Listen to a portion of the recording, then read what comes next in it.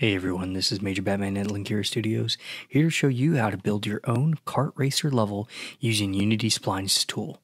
We'll create a fully custom track using the Shape Extrude feature, and it's perfect for any arcade racing game. Let's get started.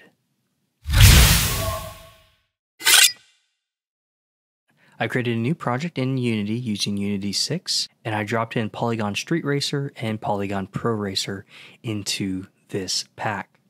First, we'll want to go to Package Manager and search for the Spline tool. I already had it installed. You'll want to make sure you install version 2.7.1 or higher to make use of the property paths. I added in a old Super Mario Kart as inspiration for what we'll create. Let's create an empty object and we'll call this level 1. Right click on here, go down to Spline, Draw Splines tool. I changed the viewpoint to be top, so we should be able to be lined up a bit better. So we're going to start on the right side of this level and go over, cut over, around. Then we can click and drag to create a tangent, which makes it a little easier. Up, kind of a, and then I finish in straight line. And once the level's complete, you can press escape and we have our level. You can edit the positioning of the splines by clicking and dragging them around. Doesn't look too bad. Let's reset this to 0 just so it shows up better. We're going to drag the spline to level 1.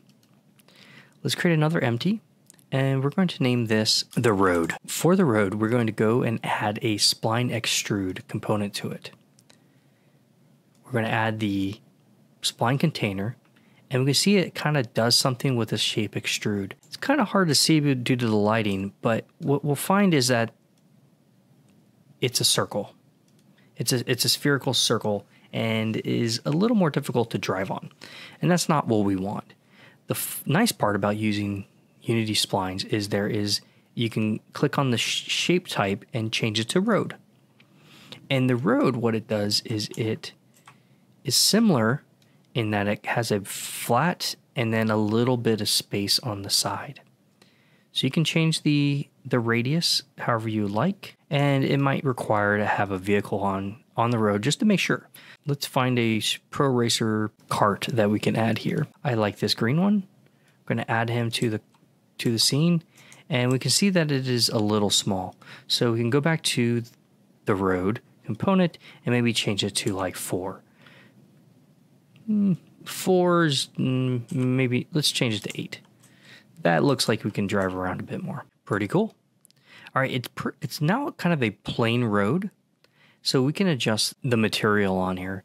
The fortunate part is Polygon Pro Racer does include a nice material we can leverage. So click on the circle, go to road, and let's choose the road mat 02. And we can see it adds kind of a middle line on it. The downside is the left side of the texture is way down here. We might want it up here, which might require some editing, but I'm okay with it as is. You can even go into the tiling and change that a little bit more. Downside is changing the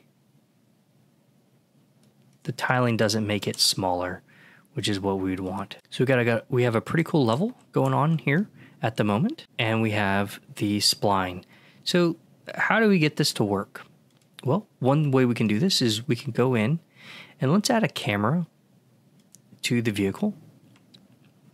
Let's adjust fire a little bit. Make it go up and back a ways. So now this will follow the vehicle. If you'd like this to work a little bit better, you can take a look at a previous tutorial I have. I'll put the link up above. But for this, we're going to use a built-in feature of the splines to make a moving kart. All right, let's add a component and we'll go to Spline Animate. We'll copy the spline down to the spline container, and then we'll change the duration to, let's say, 15 seconds. I'm not sure if that's good or bad. And we'll then also change the loop mode to ease in then continuous. What this does is it sort of makes it get up to speed and takes a second. And then with that, we can press play and we'll drive around this track, which is pretty cool. And I'll just keep doing it as often as you need. But we're not done yet. It's kind of bland, isn't it? Let's add some variety to this. So let's add some trees. So we'll label this the outer trees. And the idea with these trees is we want them to be on the outer scope of the level. So we're going to add a spline instantiate.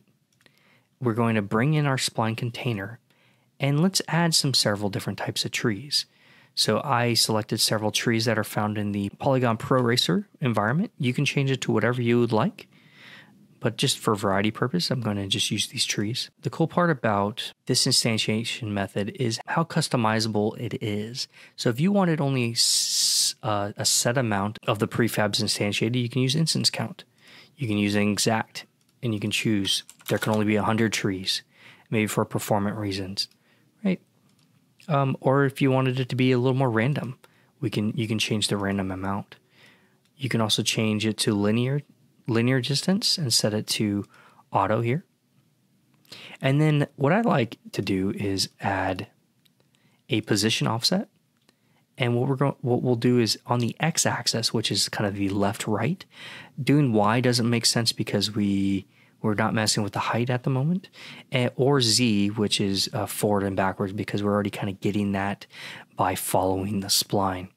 So let's change this to maybe something like 10 to 25, maybe a little closer at 8, and that gives us variety in the spacing by setting it to random. And then in rotation, we can add a rotation offset, and maybe we can set this from 0 to 180. So they all look a little different depending upon which one's selected.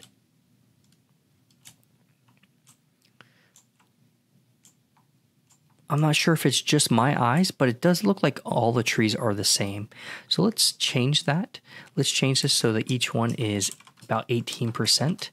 I think this will give us a little more variety in, yep, that will do it. So that changed what the trees are looking like. And then we can also add a scale offset. So perhaps we change it from 0 to 2. And so we get some randomization of sizes. And then we can click randomize to randomize the different elements a little bit. And there we go. We have a variety of trees on the inside loop. And we could basically duplicate this and make these inner trees as well. And all we'd have to do is go into the position offset and change this from -8 to -25. That's a bit close. Let's say it's maybe -25 to minus something like that. So when you're dealing with the negative numbers, you got to have the smaller number on the left. So in this case, we'll do something like from -50 to -10. And that'll keep everything kind of set up in the way we want it. And we have the same rotation and sizing differences. And so now if we press play, we are driving in a rather fast. So as we can see, it's a bit fast. And so we can change the time here. So let's slow this thing down. Maybe we do 60 seconds. And now he's able to drive. And it looks pretty cool. We have changing scope. We're driving around the track we created. We can do the same for different obstacles and other environmental features. We're going to add one more spline. And we're going to add it right here.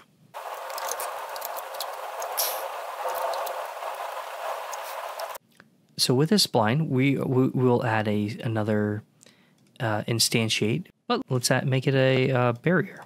Let's do barrier 1. And so not quite set up the way we would want it to be. So let's do forward axis is X minus. And so now we have a bit better setup.